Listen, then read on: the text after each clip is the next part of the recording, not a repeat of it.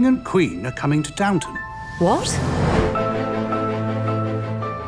Obviously, the royal family come to visit, and sort of Mr. Carson is brought out of retirement because they're kind of underwhelmed by the way he's handling the situation. So Thomas sort of takes that to heart a bit and stands himself down for the duration of the royal visit. It's all systems go. We've got so much to deal with, to plan, to organise, me to delegate all these things. So it's a bit manic, really.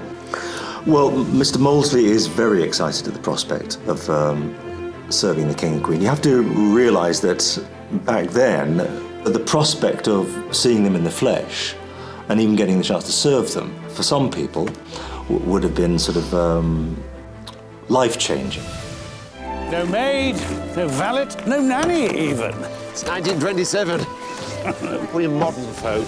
He's a conservative by birth. His duty, his role in life is to conserve and preserve. Really, it's down to, as usual, the women who drag him kicking and screaming into the present day. As Julian explored Thomas's sexuality, we saw the inner battle, psychological battles he was having with himself. He puts barriers up, and it's because he's not allowed to be himself. And I think over the series, and definitely into the film, the audience, they're rooting for Thomas now. She's come so far. She's so ambitious and, you know, self-teaching and then getting her education. It's amazing that she did that. She's come from nothing. What I like about Daisy, even right from the beginning, though, she's always asked questions. Yeah, she's always questioned everything right at the beginning. She's opinionated and changeable and interesting. I love the character. I think she's really well written. You are amazing, Violet. You haven't won, you know. I don't believe in defeat.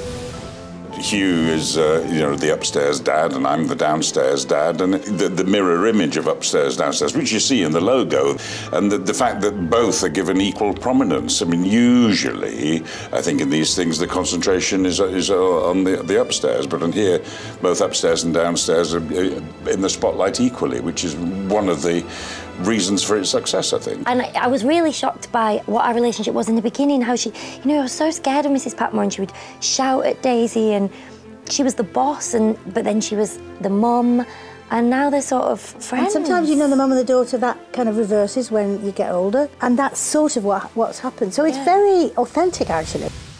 Won't you help me? I feel I'm pushing a rock uphill. I'll be there in the morning, my lady. Don't you worry. You're a treasure, Carson. That's all there is to say. I'll see myself out. You could never refuse her anything. I think in our case, people root for us, if you say, because it gives people hope, like post-middle age love can blossom and... I mean, we got together with the speed of tortoises, didn't we? I mean, it took 4 years for us to hold hands and go for a paddle. Hours of television. Hours of television. And I think the fans in particular were very keen for us to get together, and it's nice. I feel like they're both characters that are kind of, especially Daisy, redefining herself in the house, working out politically where she wants to be. Does she really want to be a kitchen maid forever? And Andy has to adapt around that as well and show that he's got enough about him to deserve someone like Daisy. So it does move along slowly, but Julian's so good at just a little line hit or a little glint in the eye here, you know, that you kind of know that they reconnect at the end of the film.